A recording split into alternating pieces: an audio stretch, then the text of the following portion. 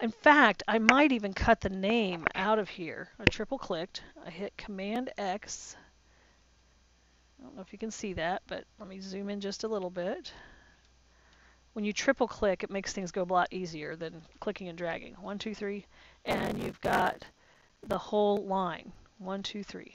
If you click 4 times, it grabs the whole paragraph. Let me get into a paragraph. Oops, excuse me. By the way, I'm hitting the space bar to move this over. 1, 2, 3 gives you a line. 1, 2 gives you a word. 1, just put your cursor in there.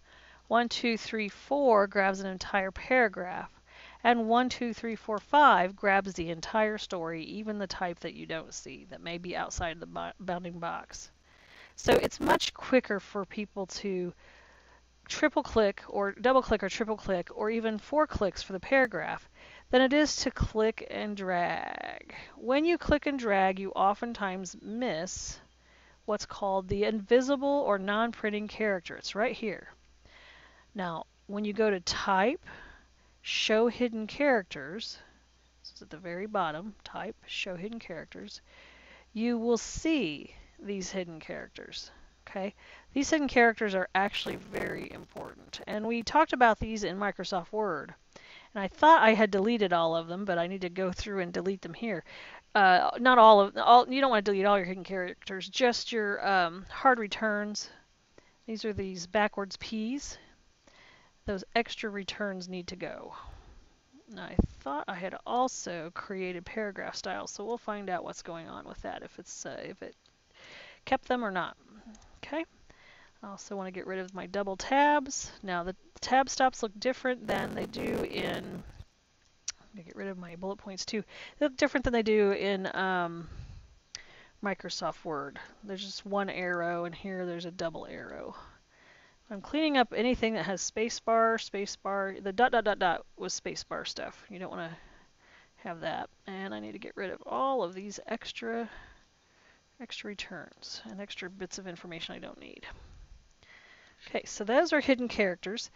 You can't really get rid of this. Well, I suppose you can. If I hit delete, it'll go to the next line. So if you see that pound sign, you can hit delete key. And now it's at the end. That means this is the end of the type. That's that symbol, what that symbol means. Okay. So I've cleaned up the text. I have a text box that is ready to, I'm ready to take the name out of and play with. And I'll deal with color and stuff a little bit later. I like the whole idea of the inspiration piece was to actually use a similar color palette, things like that. So I will deal with color later. What I do want to do is I do want to go ahead and triple click on the Jane Doe, the name. Make sure you grab your invisible. I'm going to cut it, which is Command X or Control X. I'm going to draw a separate text box and I'm going to paste it and get rid of the extra return. There we go. Now I'm going to adjust the box so that it's about the same size as the type. You don't want your bounding boxes to be too much bigger than your type. Now I have a great tip, and this will save you tons of time in InDesign. I think this works in Illustrator to some respects as well. When you want to increase the size of either text or image, I suppose you could go over here and use the free transform tool and then start clicking and dragging. The only problem is that when you do something like that, the text or the imagery is stretched out of proportion. And this is unacceptable in the field. People have spent many years studying typography and design and practicing the art of type and design, and it just drives them batty to see stretched type like this. Okay, that is not acceptable. There are fonts that have extended and condensed. This would be condensed, and this is extended when it's squished from horizontally. There are typefaces that they have that in there. Now, how do you get rid of that once you realize you made that mistake? Well, if you triple click again on your line of type, up here where it says horizontal or vertical scale, these numbers should be the same, preferably 100%. So I typed in 100%, and you can see that my bounding box is now just a little too small to contain that information. So I have to make my bounding box bigger. There we go. Now, instead of using the free transform tool, I rarely use that tool in InDesign actually. I'm going to hold down Shift. This is with the, I'm going to be using the selection tool. I'm going to hold down Shift and Command. Now on a PC this would be Shift and Control. So Shift Command, I click and I drag, and you can see, and I'll click and hold and wait, you can see that this text, see my mouse is moving over, it's not stretching it out of proportion. It keeps the text in proportion. So this is Shift Command, click and drag on a Mac, or Shift Control, click and drag on a PC. Okay? So what I'm trying to do is I'm trying to actually fit this into, visually, into the space that's in these 3 columns. Now let me turn off the layers panel for just a second. 1, 2, 3 columns. We don't count this outside gutter as part of the first column. Okay, don't cross over gutters like that. It's okay crossing over when you're going across all 3, but when you get to the end is actually does not include the gutter. Okay, so this is directly inspired from this piece that I have here. So here on this piece, this type that displays the product is bigger than the type below it. So we're talking, this is somebody's exercising visual hierarchy here. Now, in a resume, your name should have visual hierarchy. So in this case, I have made the Jane Doe bigger. Now, in addition to this, you want to make sure that you kern your type. So just start with optical and then move from there.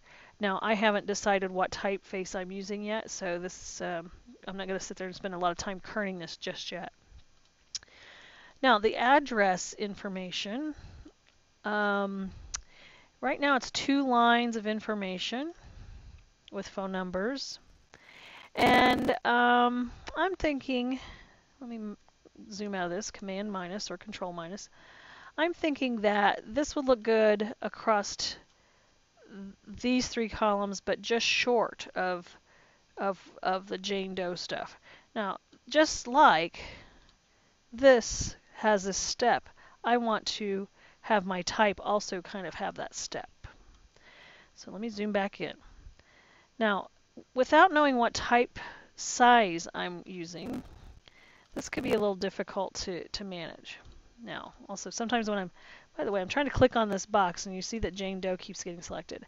What you can do to get to the next layer is, or the next, it's not really a layer, the next level below it, if you hold down Command and click or Control and click on a PC, that box will come up.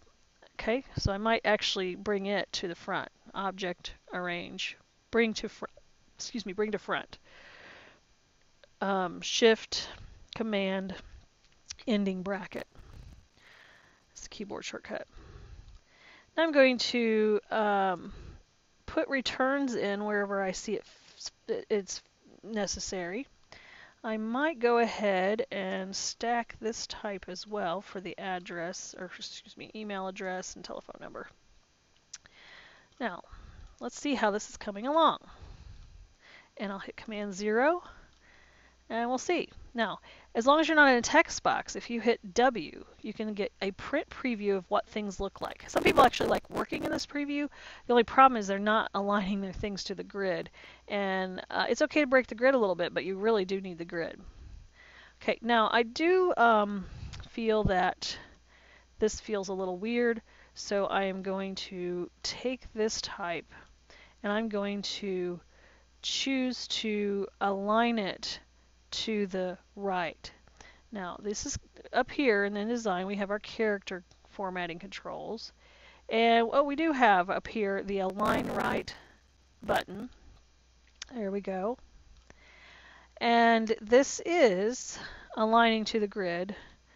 The Jane Doe words are not, so I'm going to fix that. Again, I haven't played with this typographically, so I don't know yet what I'm going to be doing with that. Okay, now I'm going to hit Command 0, And we can see that this is aligning to the grid. Jane Doe is aligning to the grid. And that feels a little bit better than what we had before. Okay. And let me see, we're missing something here.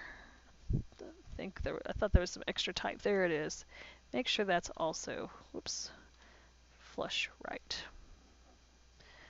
And I'm not sure what I did there, so I'm going to hit Command Z, and we're going to go flush right. Okay. Now hit Command 0, and we can see again that we're zoomed out. All right. Now let me turn back on my inspiration crop. And I think I'm going to stop this video now because of the time. And I'm going to continue this InDesign demonstration on another video. So get your things to the point where you have your background inspiration crop in them, your InDesign file. Lock that layer, get it to size, get your text in here, and clean up any extra returns or hidden characters that are unnecessary, and save the document. File, save as, and I'm going to call this layout, resume layout 1. And you always want to number your stuff, especially with a discussion board. People don't understand what in the world you're talking about. It's just, you want to be able to have people communicate with you which layouts they like the best. Okay, so I'm going to create a new folder, and I'm going to call it layouts. Create, and hit save. So it just saved this as resume layout 1. INDD stands for InDesign, and it saved it to that folder. Okay, we're going to move on to the next steps in the next video. Thanks for watching.